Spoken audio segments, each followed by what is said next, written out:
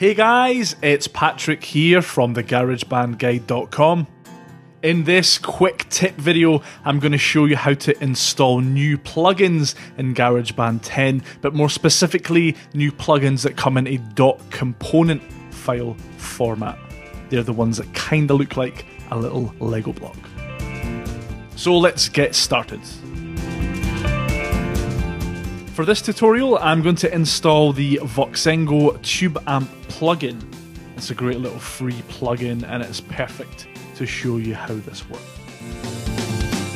I'll just click on download audio unit for Mac and I'll just wait for it to finish downloading.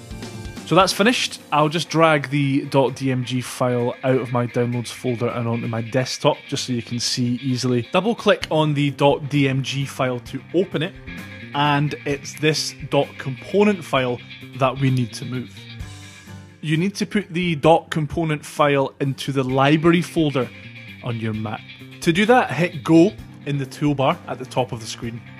Now by default, the library folder is hidden on your Mac.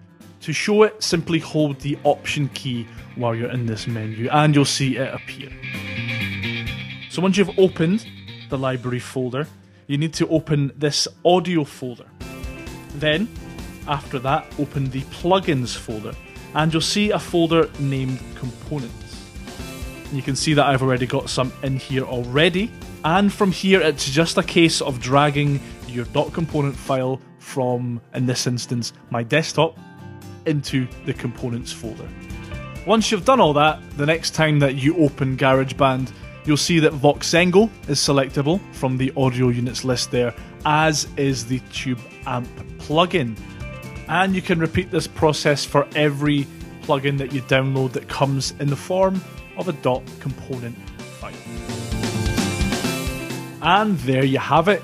That's how you install component file plugins in GarageBand 10. If you like this video, then hit the wee thumbs up button below, it really does help. Subscribe if you haven't already, and make sure you come and check out the Garagebandguide.com for more great GarageBand tutorials.